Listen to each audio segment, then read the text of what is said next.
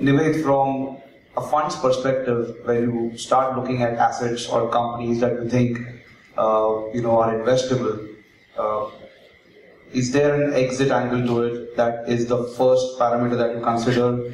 What are the parameters that a fund would consider, and how big a role does exit play in the whole equation?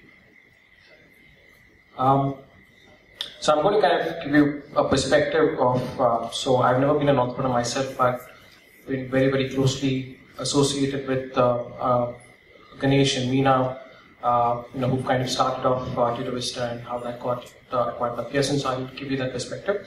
But specifically with Pearson Affordable Learning Fund, we're a very long horizon fund, 7 years to 10 years. And with the situation or education situation in India post the EduComp era, so we really don't look at exit as the only. That's one of the criteria. But from where we are and what kind of companies we're investing, this is extremely early stage idea-driven company. So it's more the idea, it's more the entrepreneur.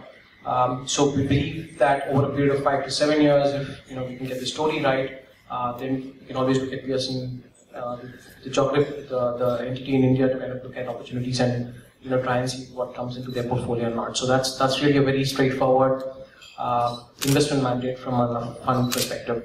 But if you look at I just remember when David was talking, when Ganesh acquired EduRide, that was in 2007, and I think at that point in time he had raised about $2 million from Sequoia. He didn't even have an India business plan at that point in time, right? So he just had a US business plan, and and the idea was extremely novel. It was about tutoring kids with tutors in India. I think Sequoia in a very classic way just believed the entrepreneur, and I think over a period of time they figured that if you give him enough runway and time, I think a good entrepreneur can figure out the story himself.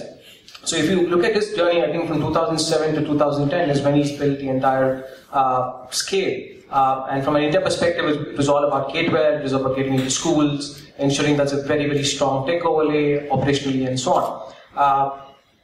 But did he think of exit? Absolutely yes, right? I think, from an entrepreneur's perspective, it was very, very clear that it has to be either the IPO route or the exit route. And looking at, where things were in the education scenario at that point in time, I think Pearson obviously is a very, very strong in which comes up from an acquisition mandate.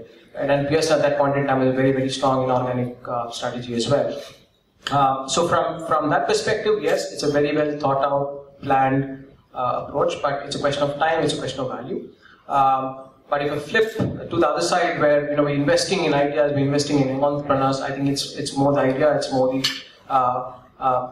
belief that if we believe in technology, believe in the kind of products and solutions entrepreneurs are getting to the table, I think we need to back it up, and obviously we can come to a certain stage and think about exit and how do we take that forward. So I think that's really the perspective from both ends.